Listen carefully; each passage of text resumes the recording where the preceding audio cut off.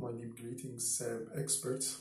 This time also I'm going to talk about general topics that can be applied for all SAP modules, specifically for basis junior consultants. It's very important for them to know this 7 secrets of transportation requests, and if you know them, it will facilitate the use of transportation requests and give you more flexibility in using transportation requests. I'm going first to talk about the general concept of transportation requests and the business case related to each and every functional tip and trick that I'm going to speak about, like how to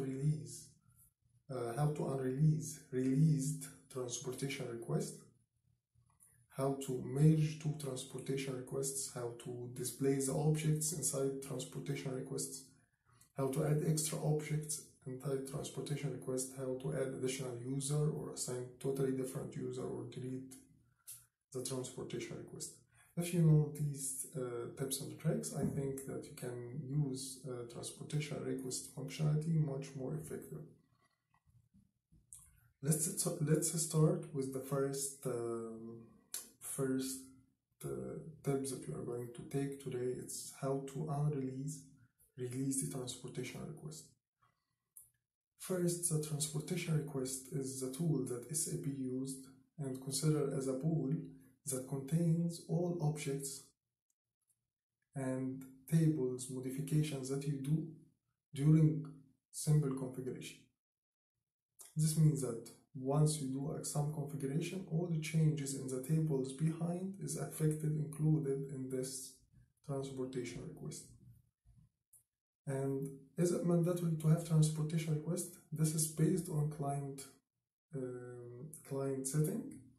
If this client allowing transportation request, in this case, yes, it's mandatory to include your changes in transportation request.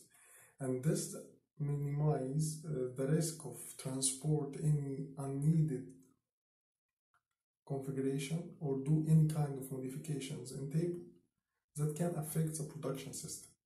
This means that if I am using transportation requests for development, quality, and production, this means that the 3 systems are synchronized and tested at the same time in quality system and follow the standard procedure for how to transport or do changes in your system and minimize the risk of unauthorized, incorrect configurations that may be done.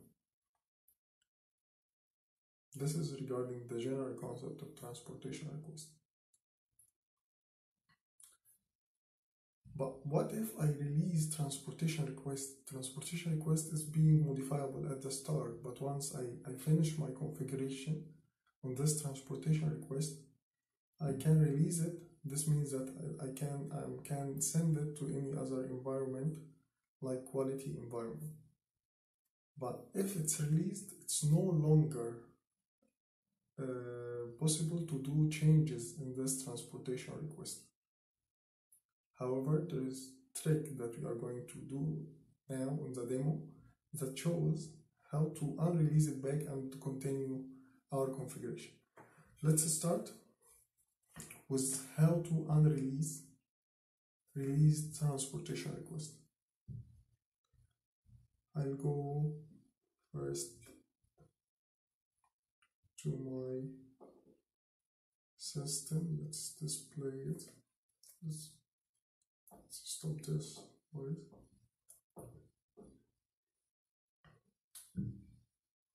Here, as you can see, that I'm going to go to the client settings. The client settings, let's double click on our client. I'm not talking too much about the client settings, but here there is automatic recording of changes. This means that this client inside it's allowed to have transportation request or TR. I'll do small modification now in the configuration OBA7, our favorite configuration and the easiest, and I'll take a copy from any document type. Let's take document type B and save it. Now I'll create a new transportation request. Let's call document type 2 and save it. Once saved, it generates automatically a new number, which is the pool that contains all my modification. I'll go to SE10, SE09, SE01, the mirror, and I'll display modifiable transportation requests. Here I can find this transportation request ends with 92, is still modifiable. I'm going to release it now. I'm gonna release the header also, and try to do additional configuration for the same transportation request. Let's go to turn back and go to OBA7 again. Okay, let's display it back. It's now removed from modifiable. I return back and display released transportation request.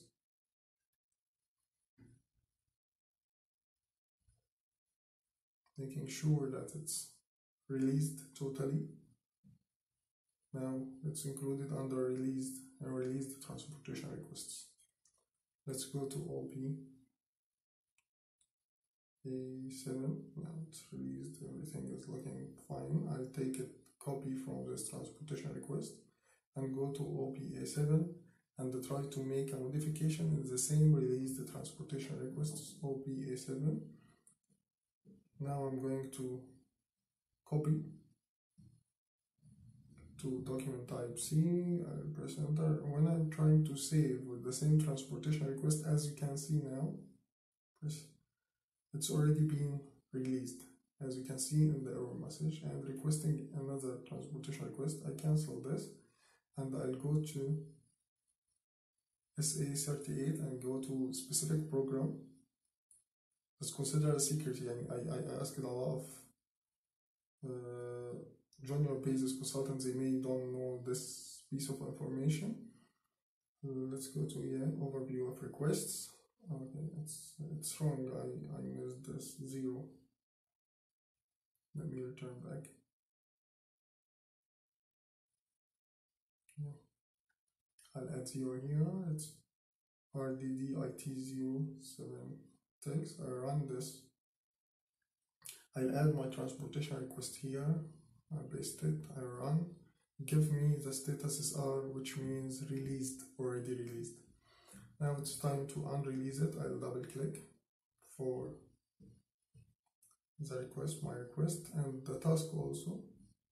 This request type is customizing request and normal, and I'll go to the status R release. I'll set it as D, which means modifiable. This is for the header request, and I'll do the same thing for the task under this transportation request.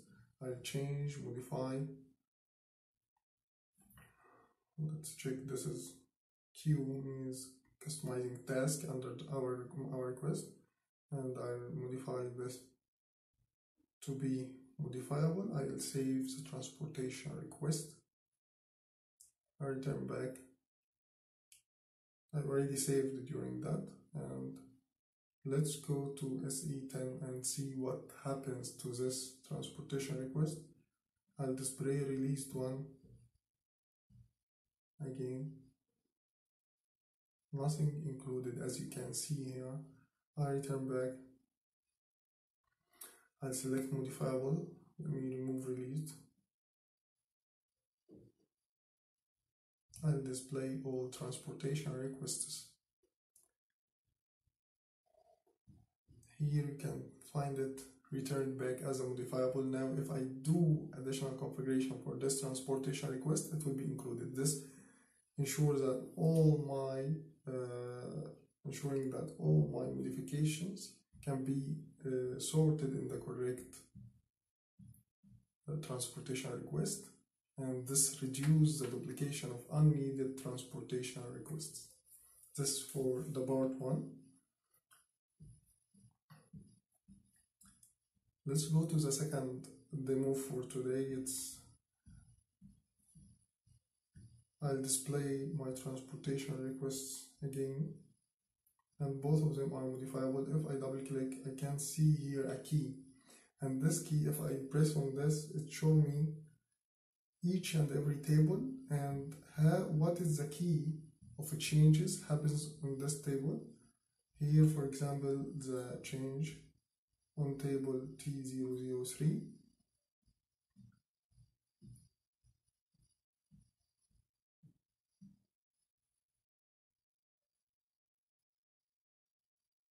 and T003T. If I go to SE16, I can find this modification simply included there. I'll take this transportation request and press add the object here,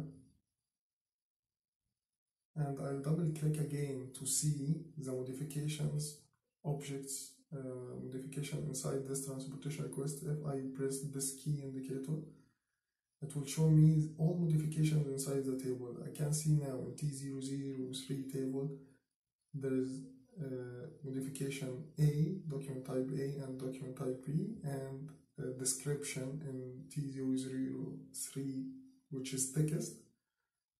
The modification happens in text for both document type A and document type B.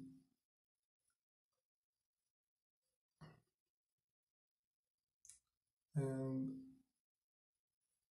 once I transport or modify, transfer or add the old transportation request object into another one, here I'm gonna show how to delete the old one.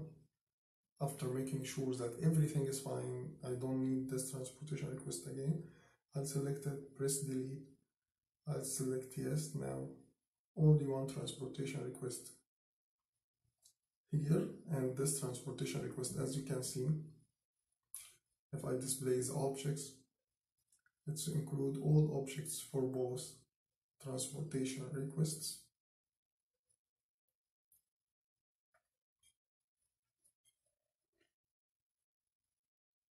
And now I go to different point that for this transportation objects, I can display all maintenance data inside from another area, like as you can see that there is table T003 and text, and there is objects listed from another request.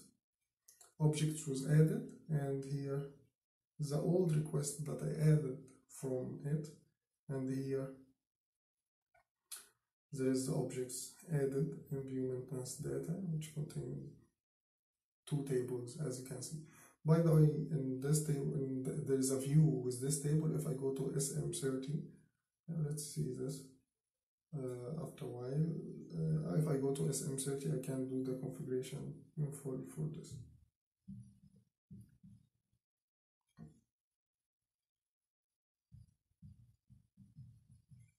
Here, if I press assign a new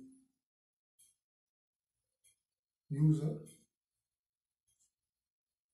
I can, in handover processes, I can just remove myself from this request and assign it to a new user, or I can create a new user for a new task under the same transportation request.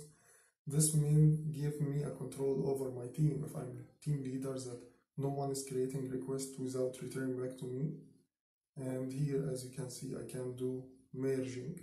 In this merging, the first request will be deleted after transporting this. However, I do prefer adding a new object and delete the old one to make sure that all my objects are in correct way.